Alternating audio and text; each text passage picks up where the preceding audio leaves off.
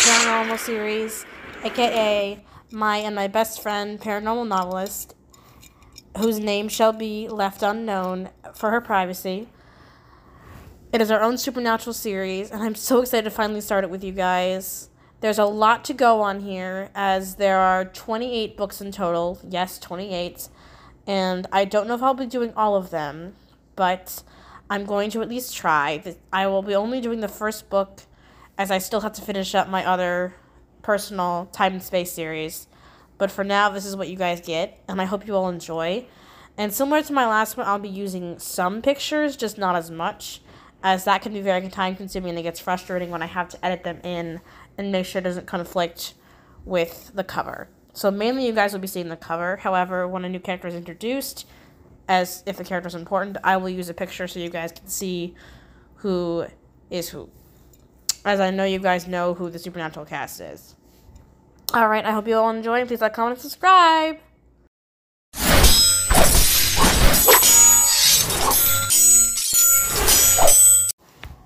Prologue.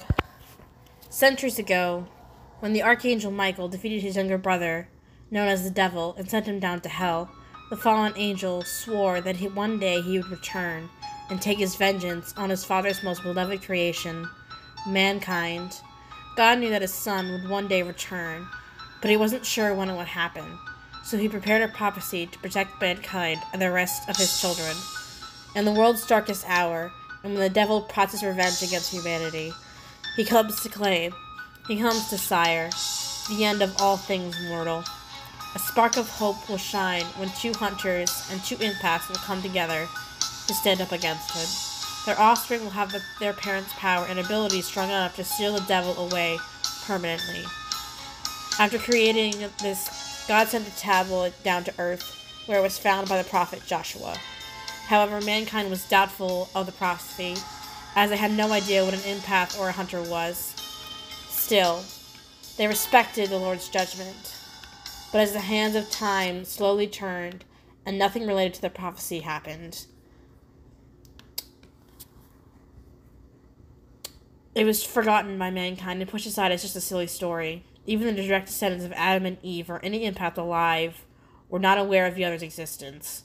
Until one day, in the 21st century, a group of construction workers were building a new church, and one of the workers accidentally hit a stone tablet with his shovel. He carefully brushed the dirt away and took away the crumbling tablet in his hands.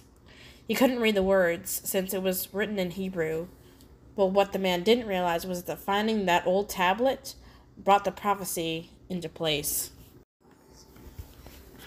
Chapter 1. Elizabeth Aspen decided to go to the theater overnight to practice her lines for the upcoming play, Spoon River. About halfway through her lines, she heard something fall upstairs in the tech room. Thinking it was just her imagination, she turned her attention back to the script that she had in her hands. Out of the corner of her eye, when she saw something move swiftly from left to right, she thought that the director had allowed her to have the theater to herself and did not expect anyone else to be in there with her. Cautiously, she got off the main stage and made her way towards the technician room, which was on the right side of the entrance. As she got closer to the door, she heard a loud crash from the top of the stairs. Grabbing the doorknob, she pulled it open and started walking up the creepy stairs. "Hello," she called out as another loud crash was heard. Okay, if this is someone pranking me, it's not funny.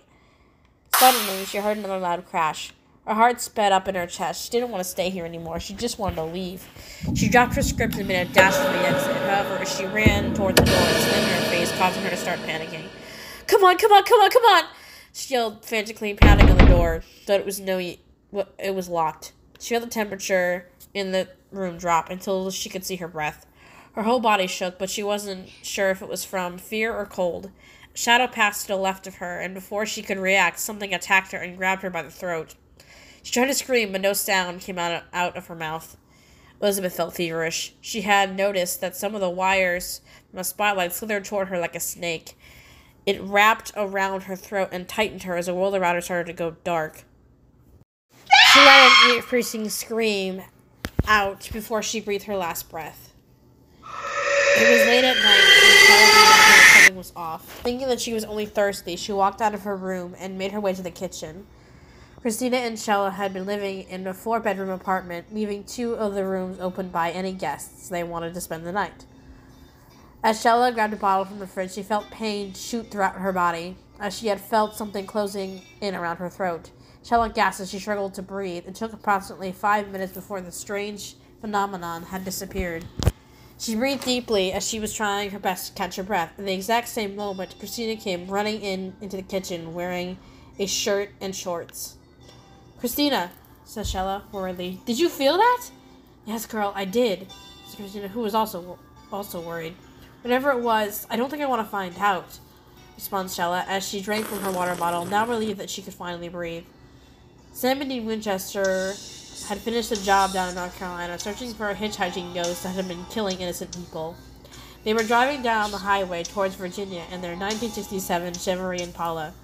During the day, when Sam stumbled across a news clip. "Breaking news," said the newscaster. "Young college sophomore Elizabeth Ashby was found dead in the Sales Theater this morning, and local college students and staff members are stumped at what happened." He's spoken to fellow classmates Kristina and Shela and Mary, who had gone to the theater early this morning. When Dean heard the news clip, he pulled over to the side of the road. "Dean, listen to this," said Sam, whose brown eyes stayed focused on the news recording. Dean put the car in park and listened to what the newscaster said, and the 2 girls. Dean looked at the video and saw an image of 2 young girls, one who was 22 and the other who was about 21. "So tell me, lady," said the newscaster, "how did you come across Elizabeth's body?" The girl with brown hair and Asian features spoke first. "Well, we were heading to the theater so I could help Kristina learn her lines when we noticed lights flickering in the technician room," said Shela. "We walked upstairs and discovered our friend Elizabeth hanging from the ceiling. Police are calling it a suicide." "Do you have any idea why she would do that?" questioned the newscaster. "There was no way Elizabeth would do something like this," says the short brown-haired girl with Italian features. "She never had a suicidal bone in her body." "I don't think this was suicide," said Shela, catching Dean's attention. "There was nothing in that room that could allow her to reach the ceiling and jump down, let alone grabbing wires from the stage lights," she continued. "The wires were too high for her to reach." Before the newscaster could continue, Sam had left the browser as he turned towards his brother. "Well?" questioned Sam. "So we got a job to do." "But where is the college?" asked Dean. Sam pulled out a map on his phone and began looking for the location, until he spotted the title of the school. "It's located in Fair, Virginia," responded Sam, as he folded the map. Dean immediately started the car and made his way toward the college. Whatever happened at that school, they were determined to find out and hopefully help defeat whatever caused the death of that young woman. After the incident, which left the college shocked, they decided to continue on with their normal routine. Well, as normal as you can get when you witness something that would scar you for life. Most of the students didn't want to talk about it. Shela and Kristina knew it would have happened before it even happened, as they could feel it. It terrified them, especially since they had a bad feeling about the campus since they got back from their week off. "I can't believe that happened to Elizabeth," says Kristina. "I know, and campus still wants to keep going?" responded Shela, as the girls made their way to the chapel. As they crossed the street, they noticed a 1967 Chevrolet Impala enter the main campus. Inside, the girls recognized the driver and thought that they were seeing things. Shrugging their thoughts aside, the girls walked into the chapel as their class had started. They took a seat next to each other. At the same time, Sam and Dean parked behind the tennis court and climbed out of their car. "So what's the plan?" asked Sam as he turned towards his brother. "We talked to some of those students on campus and figure out what really happened," Dean answered. "I think we should talk to the 2 students who found the girl's body," says Sam. "But you know we gotta blend in, right?" "Yes, I know, Sammy. This isn't my first rodeo, remember?" "What I mean is we blend in as students, not as officers," says Sam, as he rolled his eyes at his brother. After briefly arguing, Dean grabbed an EMF reader and placed it in his pocket. "Let's hope these students aren't like you," Dean commented. "Dean is college," Sam continued, as he walked around Bassett Hall, looking for any students. Eventually, he spotted a young girl about 19 or 20, with straight, long brunette hair, brown eyes, and glasses. Sam tapped Dean's shoulder, getting his brother's attention. "What?" Dean asked, while Sam pointed at the young girl. "Found one, let's go talk to her," said Sam. "Wow, she's hot." Sam groaned, as he had been annoyed with his brother, who had only ever seemed to focus on how attractive the girl was. Do you only have one brain cell that focuses on cute girls? Sam said sarcastically. Without commenting, Dean and Sam walked over to the young brunette, who was preoccupied listening to music. They stopped in front of her as she looked at the two men who she hadn't seen on campus before. Can I help you? Questioned the girl. Or are you just going to block my path? Sorry, said Sam, who wasn't new to the college life due to his time at Stanford. My name is Sam, and this is my brother Dean. We're transfers from Virginia Tech.